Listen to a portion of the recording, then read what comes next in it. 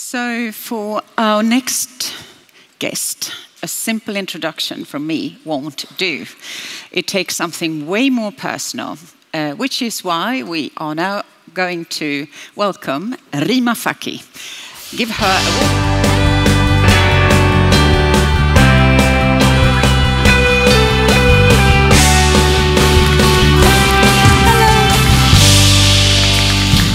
Hello, everybody. Good afternoon, Sweden. My name is Rima Faki Slaiby. I was born in war-torn Lebanon. I spent most of my life hiding underground during the shelling. While hiding and hoping just to stay alive, I could have never imagined that I'd be up here today in front of all of you great people. As former Miss USA, I was the first Arab, the first immigrant, the first Lebanese, and the first Muslim to be crowned Miss USA. Thank you. The real reason why this is special to me is because I share the same similar struggle and similar story as my husband, Sal. My husband, Sal, asked me to introduce him today, and it was really a very special moment for me. However, he made me promise not to say any bad jokes. However, he also never said no funny stories. So I want to tell you how I met Sal. We share a mutual friend, Puff Daddy, and it was his birthday. It was a pajama party. So I showed up at the birthday without pajamas. My mother always told me, you never wear your pajamas in public. So here I am at the party, filled with celebrities in pajamas. I felt really awkward. So I looked over to my right and I see another person with no pajamas. I'm like, I'm gonna go hide next to him. I walked over to this person and I said, where's your pajamas? And he said, I don't own any, I sleep naked. I said, hi, I'm Rima. This person was so amazingly honest. He's also the CEO of XO Records, home of The Weeknd. He's the CEO, he's the CEO and founder of SAL&CO. He's been recognized 3 years in a row on Billboard magazine. Ladies and gentlemen, my husband, Sal.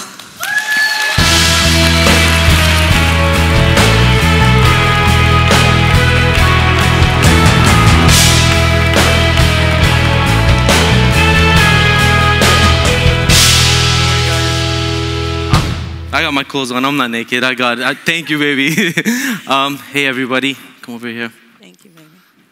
So happy you got to say a couple words about me, thank you so much. Hi everybody, how you doing?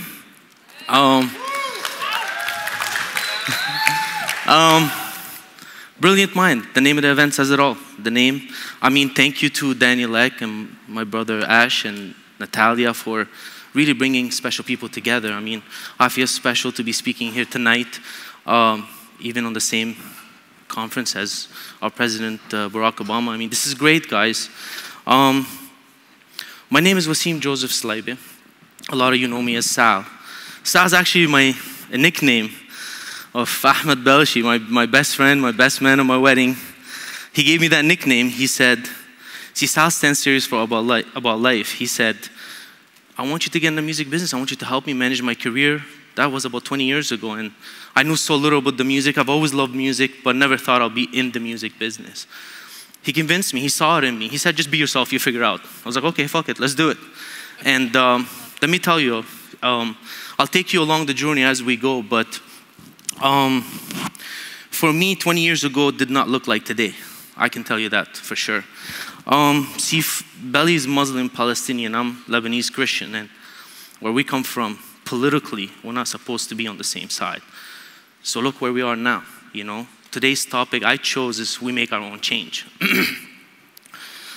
I'm gonna take you back to my childhood, before even the music, before this journey at all. I wanna take you to, I was born in 1979 in Lebanon during the Civil War.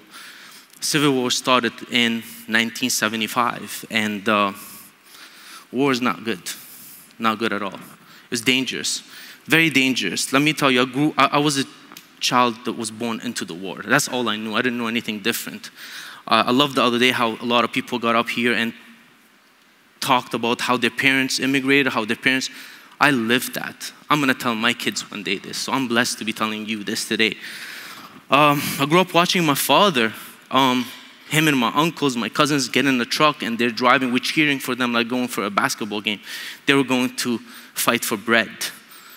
Eating was all surviving was the mission, nothing more than that. So how I look now is like, never thought I'd look this way, I'd be where I am. So I'm gonna keep taking you to those old moments to tell you why I chose this topic, we make our own change. My father died at, I was 10 and everything changed. My father never took for an answer. He even got married to my mom where my grandparents didn't accept. No, they still ran away together for the sake of love. And he was 39 when he died. I'm 39 today. So I feel really blessed to be telling his story and mine.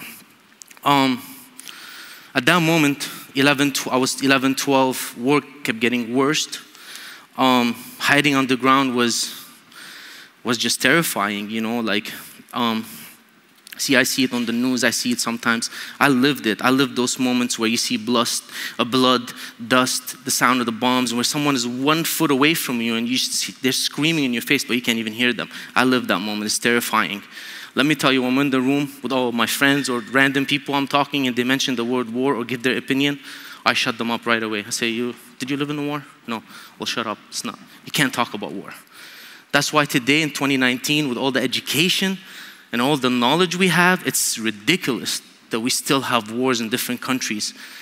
I want to see someone that lived in it to start making decisions, because trust me, when you live that moment, you'll know what the right decision is. So here I am, 15 years old, living underground, hating life, hating war, just want to just escape. So I'm convincing my mom every day, Mom, I gotta leave. My mom's like, yeah, sure. No, I gotta leave. My mom thinking by next day I'll forget about it. She actually helped me escape. Matter of fact, my mom was with us today. She got her visa yesterday. And I think what makes it even more special is her birthday. You believe that? So, happy birthday, Mom. Everybody, let's say happy birthday, Mom. See, my mom doesn't know. She gave me my first record deal, but she doesn't even know yet. Trust me. I love you, Mom. You're my hero. You're my everything. I mean, I have 2 kids now and 1 baby on the way, and I don't know if I'll be able to do to my kids and let them go at 15. When I said bye to my mom, at that time, there's no internet, nothing. We said bye, but it felt like we don't know if we're ever gonna see each other again. Like, it was goodbye, like your bones are shaking. It wasn't like, goodbye, yeah, I'll FaceTime you. No. It was like, I might never see her again. She might never see me again. That's the feeling that I felt kept building that successful person that I am today. Because I feel like success is you gotta be ready to face any issues. That is success, today's date. So here I am, alone in Canada.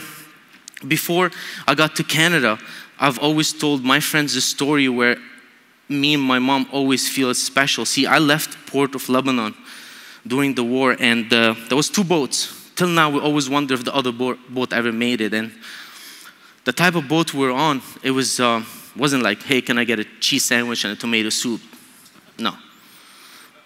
I was holding with a ribbon, 1 bag between my leg. And the first like 40 minutes or an hour, we were literally cruising with no lights. And then we got to Cyprus, thank God. And then from Cyprus, Canada adopted me. I love you, Canada. Canada is my home. I learned my English there. I met my brothers who's with me today. And that's why I'm here today, is I want to tell the story that's a bit different. So here I am, Canada. Made it there, thank God. When I entered Canada, you know, when I got that stamp, I just kept taking a couple steps at customs and just looking back like, okay, nobody's following me, okay. Keep taking a couple steps, looking back like this way, right? Yeah, that's it, freedom. I was ready to sleep on the floor, no bombs. You could be yourself, you could live, you could survive, you could dream, because we didn't dream, we didn't know what dreaming is. I felt I was ready for the world. You should have seen me at age 15, 16, 17. No didn't exist in my, like, people used to introduce me now, they'd be like, meet Sal, he doesn't know what no means. And I think that's why. When I tell you stories like this, it's just to tell you that that's what made me, what made us who we are. And I'll keep saying us and we because I am us. And you're going to keep hearing the story as it goes. But here I am, 16, 15 years old, minor. Enrolled myself in high school, to college, get my social security number, get an apartment. All that, I'm telling you, it's easy. But when I was 15, minor, it's so hard. I had to figure out a way, finagle my way in. I had to figure out life on my own. A couple years after I entered Canada, I met my brothers who's with me here today. I love you guys. I wouldn't do this if you weren't here with me. So I met my friends and my brothers, my partners, my clients, whatever you want to call it. Well, here we are making music. After Belly convinced me to make music, we started in apartment 310. Please remember 310, I'll tell you why later on. It's very important. 310 wasn't enough seat, but we had enough room on the floor. We just started making music, selling mixtapes, figuring it out. We know nothing about the music, but we had our heart, our passion, and we just want to do this. But you remember the TV box? Yeah, you remember it because you mentioned it a lot in your songs. I mean, that TV box, the first thing we ever purchased was a TV after like 6 months. And then we're like, this looks perfect for a dinner table. So that TV box, it had almost every sauce of pizza on it after a while. Even when we threw it, we were sad for 2 days. It had like a meaning for us. But here we are making ourselves a name. I convinced myself that I should be the only person. I should have a CD. At that time, we never believed in music being leaked. If music leaked, your life is done. That's how we believed. So I'm the only one, I'll keep the CD, guys. I got it, it's protected. I go down in my car. Remember, I told you I lived in this building, apartment 310. We used to press 3 and pray to God we make it into 310 alive. It was so dangerous, that building. So I go to my car, my window's broken, Canada, minus 40. You gotta make fast decisions. Holy shit, my car's broken. I run back upstairs to my apartment, call towing company, get my car fixed. A couple days later on, I pick up my car. I get in my car. You remember, guys, the CD faces? Remember those ones you put them in? Okay. See, technology is too fast now. We got iPad. I'm trying to play my CD. It's not in there. I make a U-turn. I go back to the dealership. Where's my fucking, I'm out arguing with everyone. They're like, what's wrong with this fucking guy? Then I realize they don't know what I'm talking about. Then I'm like, did someone steal my car too? I said, maybe I'm just being crazy. A couple weeks go by, people call me, tell me. At that time, I was working with an artist named Masari. He's Lebanese. Belly, of course, who convinced me to get in the music business. They're loving the songs. We're getting booked for shows. We thought the worst thing happened to our life became the best thing ever happened. Our music leaked everywhere. And that's how our music journey began. We said, we're leaving everything. We're leaving the hustle, the streets, everything. I want to know everything about the music business. I'm ready for this. I saw that was like what I'm destined for. And going from selling mixtapes, boom, the incident that happened, leaving everything we had, going to college at that time, trying to graduate. My mom told me, you got to have education. And I always wanted to get that just for mom. It wasn't for me, I promise. Here I am, we get our first record, start climbing the charts, and I get a call from a guy by the name of Adrian Strong. He's like, hey, hello, I'm Adrian Strong, I work at radio, I'm from Toronto, Canada, da-da-da. I said, oh, what radio station you work at? And he said, no, like I work radio stations. I was like, remember, we knew so little about the music business, okay? I grew up loving Bob Marley. I thought like getting your song on radio, all you have to do, call, yell, scream, or wait in the lobby and you get your song played. I don't know, you just bring someone on board to promote your songs. I was like, wow, this is amazing. At that moment, like I said, we learned everything. We started making our own change. We said no. And then, boom, our music empire started building. We became the first hip-hop independent label in Canada that really making it to the top of the charts. We were controlling top 40 radio in Canada, and Canada was very big on pop and rock, but wasn't really. In 2003 was our first biggest hit. We didn't have a scene like that. And trust me, being in air was even more special because, my whole life, like I told you, I was never invited from the front door, red carpet. I had to figure out, like, I'm getting in from the chimney, from the fucking window, from the basement. So I was ready for anything. I gotta find a way. So my personality kept getting bigger and better, but I used everything I've learned on the streets and the struggle to really bring in the music. And thank God, people that were making all the music just took things to a whole new level. So success was happening, but we thought we knew success till we meet Abel. Oh my Lord, professionally known as The Weeknd. Love you, bro. Please. I mean, sometimes, I think Abel's part was the hardest part. Everything else I said to you, I could have threw this away and just tell it to you. Abel's part, I had to do it so many times because I don't know how to introduce him sometimes. He's a very special person. He changed our lives forever.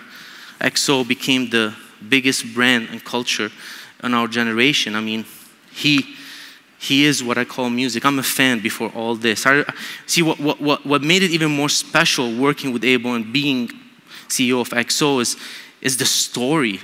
Abel launched 3 mixtapes for free to the fans. He never went like, listen to my music, buy my music. No, he let the people digest it, love it, fall in love. And I started working with Abel early stages when he launched my favorite album, mixtape at that time, House of Balloons. I don't know how many people heard it, but if you didn't, you better listen to it. This is the best CD for me. So for me, standing here and telling a bit about Abel, I think is never enough, but The Weeknd went from being, his first flight he took was to Coachella. Never left home.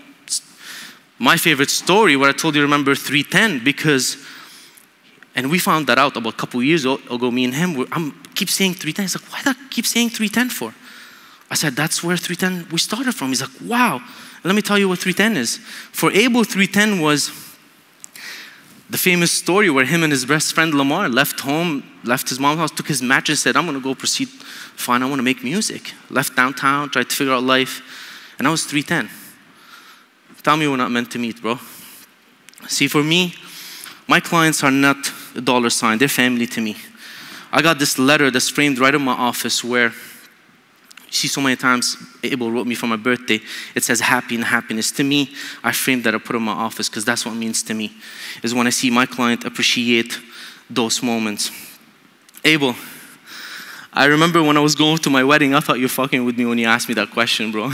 See, Abel told me one day, listen, promise me I'll never be a wedding singer. I said, that's it? Okay, I'm in. That's easy. Wow.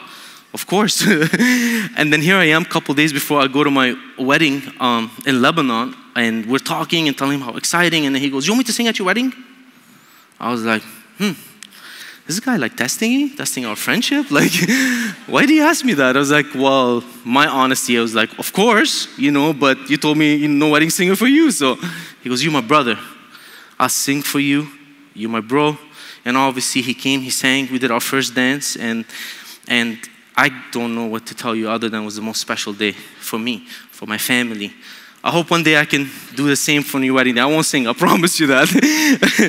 But this is my story. I want to keep highlighting those moments. I hope I keep touching you exactly right here in the heart, because that topic we make our change is very important. My Jamaican brother right here, Lamar. Hey, Lamar, no worry, I won't tell him about you running naked in the woods. No, we're gonna, you know. See, XO started with a small idea, created the biggest brand globally. I'm so proud of him. Look at that. Just a bunch of young guys that had a dream, that had nothing. Or Amir Ismailian, my Persian brother, and he just started working for me in Ottawa, and we started the record label to becoming one of the biggest manager culture. I mean, I don't know what to say to you sometimes seeing moments like that. Or my brother Manny, my Greek brother right there. What's up, bro? I'm gonna stop talking for a second. I wanna play you something. One thing I'm gonna play you today. I felt like this was the best day, best moment of my life. Hey, we have that baby.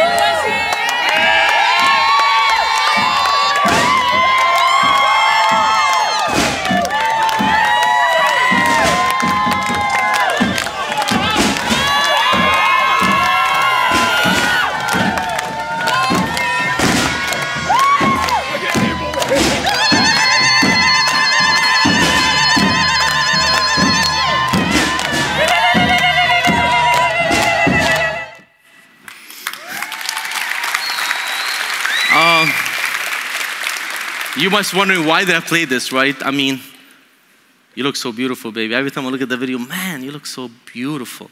Obviously, it was best day out because day of my wedding, but I wanted to play you this because I wanted to show you a different image of being an Arab. You know, I want to live for that. I want to be, thank you. I want to show a different image what the media show us. We love life. Anybody tells you no is bullshit. You know, you come to my house, you're not leaving unless you're going to eat for like 3 hours. I might have to teach you the Debki dance. You're like, what is that? Just follow me. You know, that's what we do. We love life, you know. And my wedding, my wife grew up in a Muslim family. I'm Christian, like I told you earlier. We're from the opposite side of the country, and we both escaped the war. And let me tell you, our wedding caused a lot of death threats to a limit. I mean, we'll talk about even how many supporters we had and how many people loved that, because everybody wants to see change. We fought everything with love. To a limit, when I got back from the US after my wedding, we got an invitation from the Vatican to go meet the Pope and get his blessing. At first, obviously, I thought it was like bullshit, like, who's this guy calling me? But then when I looked at it, it was real, and we met the Pope, and we got myself, my wife, and my daughter's blessing. I mean, things like this that kept making me believe what I ended up choosing today. We make our own change. And that night on the wedding, you see how we're dancing? My brother, French Montana, Kareem Karbouche, Moroccan. With us here today as well. We're on the dance floor dancing. As you see, we're crazy. Arabs, we love to dance and party, and obviously wedding. My mom, we're on the dance floor. Friends like, when are we gonna work together? Da, da, da. And I said, let's do it. And then we launched together our first record, Unforgettable, which was literally, don't want to sound cheesy, but it was unforgettable. And I'll tell you why. Other than the fact that we did 2 billion sales and etc. No, I want to tell you, French found this video online with a bunch of kids dancing in the mud. Crazy me, I'll go find them. They're in Uganda. I said, French, we're going to Uganda, shoot the video there. He's like, well, no, bro. I was like, this is the concept. We're not going to Uganda. 12 shots later on, French is on the plane to Uganda. And then we shot the video. He came back a different person, and he was like, yo, this changed my life. And that mission ended up us building this hospital for 300,000 people. Like when French was there, he saw how women were having birth under a tree, so he couldn't live with that. So being an immigrant myself, and Abel joined us and invested money in it, and everybody, and we built this hospital. And I think that's the most proud thing I want to share with you today. Like being an immigrant, to be able to help someone, wow. Then I joined, thank you. That deserves a clap. And then joined the Global Citizen Board. And I just want to say, like, most important thing here, I just want to say thank you to you guys, because you believed in me and I believed in you, and I'm here because of you, and I don't even know what to say. So I love you guys. What makes it very special, not two of us from the same kind, I promise you that. Not the same religion, not the same color, we're all different. But we made our own change. I hope that community music will continue making our own change. Thank you to Jai. Jai, show them what you did. See right here, Jai painted the story that I've been telling you the whole time. I want you to look at it.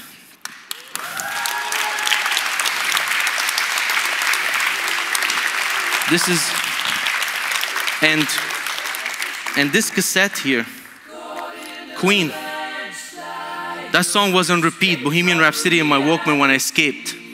I want you to continue using music to change your life. I heard there's about 300, 400 important people here tonight. Don't be scared to make your own change. You're powerful people. Make your own change. Thank you. My name is Sal.